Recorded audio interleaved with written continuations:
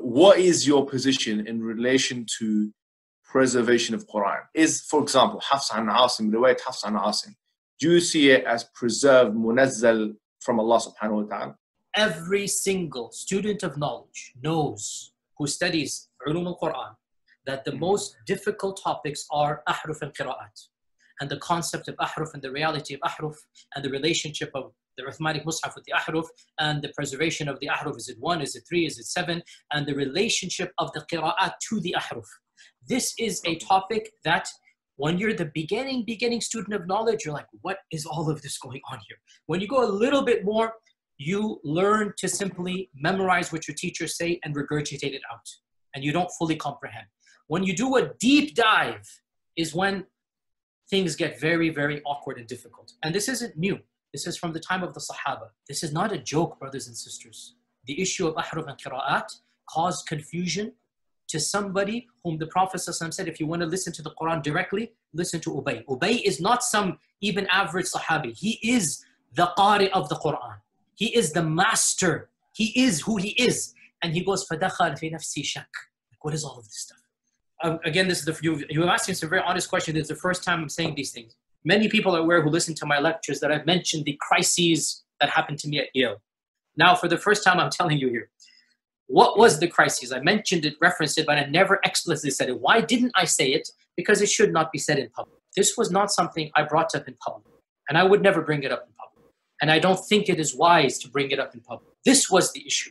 That the issue of ahruf and preservation and qira'at and relationships between them, these are very, very difficult issues. And the most advanced of our scholars, they're not quite fully certain how to solve all of the unanswered questions in there. I don't want to get into that issue. Okay, fine. Why do I not want to get to that issue? Here's the point. These issues should only be discussed amongst people who know what the qira'at are. What was the crisis? The crisis was very simple. And by the way, this is now a well-known open secret amongst many Muslim graduate students and academics around the world. And this is well known. Traditional understandings of ahruf and qira'at cannot answer some of these pressing questions that are now being poked by our people outside of, by our academics, not our, by their academics outside of the faith tradition. In a Muslim environment, we'll press a little bit and then we'll say, okay, khalas, sami'na wa ata'na. And that's great, alhamdulillah. When you go to academia, they don't have that red line. And they're going to just, you know, the famous story of the emperor with no clothes. They're going to just point out, no, that doesn't make any sense. Well, that's not true, and this and that. And they'll bring issues, which I'm not going to mention explicitly, that you know are true because they're in your own books. They're not inventing anything new. They'll bring you riwayat, and they'll bring you athar, and then you add to that very well-known issues of, I don't even want to be explicit. And it's very clear to you and to every single very advanced student and specialist that the standard narrative has holes in it. That's what I'm going to say. The standard narrative does not answer some very pressing questions. More and more professors and academics are writing stuff and they're bringing forth issues. Their level of now knowledge is leaps and bounds above what it used to be, 100 years ago, And by and large, our ulama in the Eastern world are not aware, by and large, of what's going on in the Western side of things. And they're not answering those questions in a manner that it needs to be answered. And this is something all of us that are in academia fully acknowledge. This issue of ahruf and qira'at has troubled the ummah from the very beginning of time. It's nothing new. And there are 15 opinions about this. None of them fully answer all of the questions that are raised. Some of them answer more than others.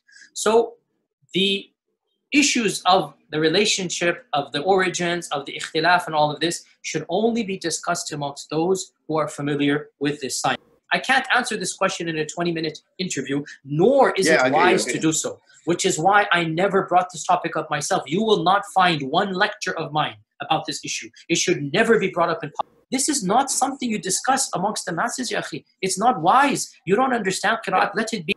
And that's why even when they accuse me, I didn't defend myself because I would rather people have doubt about me than the Quran. You can't handle the truth. What is happening in the last few years is not me anymore. It's the Western academics. These problems are now becoming mainstream. If I were to give you a blank mushaf, and tell you to write what is munazzal verbatim from Allah into that mushaf with no human interference, would you write something which corresponds? It's not an easy answer. It's not an easy yes or no. After we get off this phone call, me and you, let's have a number of discussions. No problem. It is kalamullah. It is munazzal. What would you write? You're pushing me. All of the qira'at are the Quran. All of the qira'at are authentic. Alhamdulillah. Leave it at that, ya akhi. Beyond this, honestly, I have no problem. We'll have discussions or take my class. This is no longer hidden news.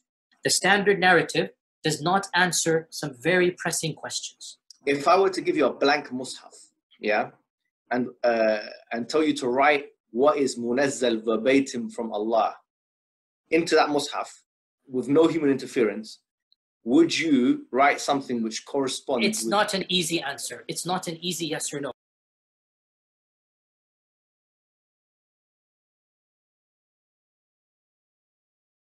We are generally introduced and told that the Quran was transmitted in such a manner that there were thousands of memorizers of the Quran. There were heaps, and there were such a large number of people who had memorized the Quran partially and completely, and then these memorizers had transmitted this memorized Quran to the next generation, and so on and so forth. And such was this large number of memorizers of the first generation in the time of the Prophet that any transmission of error was rendered as secure. When it comes to evaluating hadith, here we have usually one report about something the Prophet, peace be upon him, said or did or happened in his presence. And that is usually transmitted from one person to another, and the chains of transmission can be counted usually. In the case of the Quran, it was not possible to count. There were so many chains. There were so many people who knew within the community. It was like common knowledge that this is how the Quran is and this is how it is read. And this quote is taken from one of the classical authorities we have, Al-Dharqani. He stated, "The Quran is the Arabic speech of Allah, which He revealed to Muhammad in wording and meaning, and which has been preserved in the mushafs, and has reached us by mutawatir transmission." The standard narrative has holes in it. But on the contrary, we find a Muslim hadith book as highly regarded as the Al-Jami' al-Sahih of Imam Bukhari, presenting two narratives which say that actually there were only 4 memorizers of the Quran who had memorized the Quran in the lifetime of the Prophet. And this is obviously in stark contrast with the claim that there were thousands of memorizers. In the case of the Quran, it was not possible to count. There were so many chains. Actually, there were only 4 memorizers of the Quran who had memorized the Quran in the lifetime of the Prophet. It is reported by Anas ibn Malik. He says, "Mat al-Nabi walam yajma' al-Quran ghayru arba'," and then he names those 4 persons: Abu Darda, Mu'az ibn Jabal, Zayd ibn Sabit, Abu Zayd. So it says that these are the 4 people. Only the style is very restrictive. It says lam yajma' al-Quran ghayru arba'. Only 4 people had memorized the Quran. I'm saying memorized because most of our scholars interpret this narrative, the word jam'a, to connote memorization. And has reached us by mutawatir transmission. Actually, there were only 4 memorizers of the Quran who had memorized the Quran in the lifetime of the Prophet. What is all of this going on here?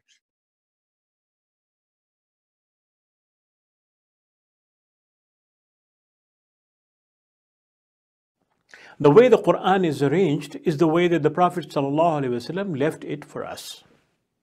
Jibreel, the angel Jibreel, taught Muhammad ﷺ the order of the chapters.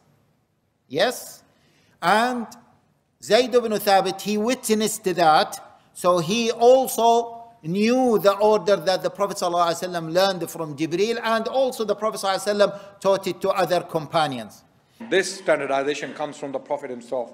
Even the order of the surahs and the verses.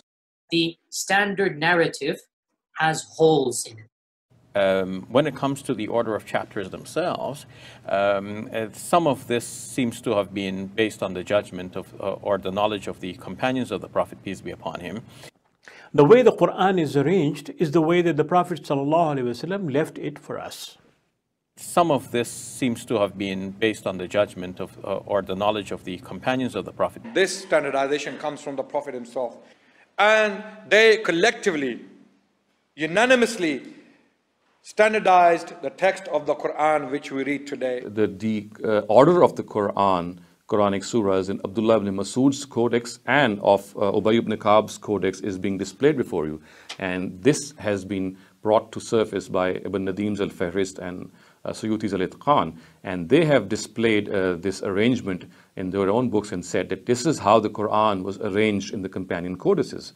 Again, this question struck me that if the Quran had a different arrangement and different companions, and the Quran of Usman again had a different arrangement, then which is the correct arrangement? The Sahaba's codices, for example, codices ascribed to Abdullah ibn Ubay, Abdullah ibn Masud, Ali Ta'ala anhum, all of them differed with each other as they have reported in our history books.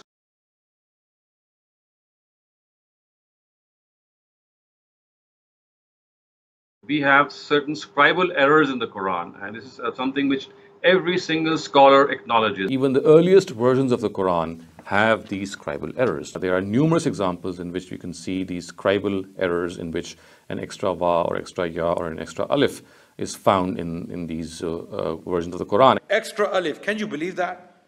Extra alif. This is just crazy textual criticism. I'm not even going to address that. Extra alif and waw and fa, you know, anyone knows spelling differences, scribal styles may differ, may vary. It's about the contents. This is verse of Surah An-Naml has extra alif contained in it. The words are لَأُعَذِّبَنَّهُ عَذَابًا شَدِيدًا أَوْ لَأَذْبَحَنَّهُ. As you can see, the underlined word, the alif, which actually succeeds the other alif, is an extra alif because the word is لَأَذْبَحَنَّهُ.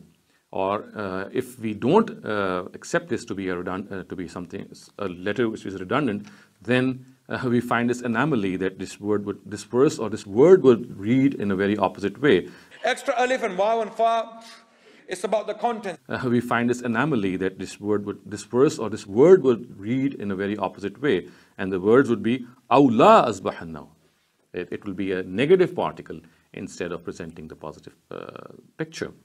Extra alif and waw and fa, it's about the content. Similarly, another example is from Surah Al Imran. This is verse 158. And here again we find an extra alif. The words are وَلَئِن مُتُّمْ أَوْ قُتِلْتُمْ لَإِلَى اللَّهِ تُحْشَرُونَ. The first of these alif or the second of these alif is redundant. And it has to be subtracted from reading or deleted from reading, otherwise we'll have an opposite meaning. La ilallahi tuhsharun would mean that it is for sure that people shall be gathered before the Almighty. But if we read it with the second alif as well, then the verse would become La ilallahi, and we shall not, people, or you should not be gathered before the Almighty. So you can see there is an exactly opposite meaning. Other than these examples, there are numerous examples in which we can see these scribal errors in which an extra va or extra ya or an extra alif is found in these versions of the Quran. And it is not just the Quran that we have today. Even the earliest versions of the Quran have these scribal errors. Well, we know that in Hadith literature there are hadiths which tell us that the Quran that we have is incomplete. The Rajam verse is a very typical example. It is called Mansukhu Tilawa Dunul Hukum, which means that it is there. Yeah. Just the recital has been abrogated. Then we have the suckling verse, which the mother of faithful Aisha said that the Prophet had just died, and they still read that verse in the Quran, and we know that it's no longer in the Quran. Today, most Muslims read the Quran in a text that is referred to as the Egyptian edition of 1924. But this is not the only text of the Quran that is read throughout the world. Currently, there are 5 different versions of the Quran found in the Muslim Ummah. When I say there are 5 versions, it means that there are 5 different versions which have different words at times. There are verbs which are different. There are nouns which are different. There is a difference between plural and singular. There's a difference between declensions or the i'rab, and then we have other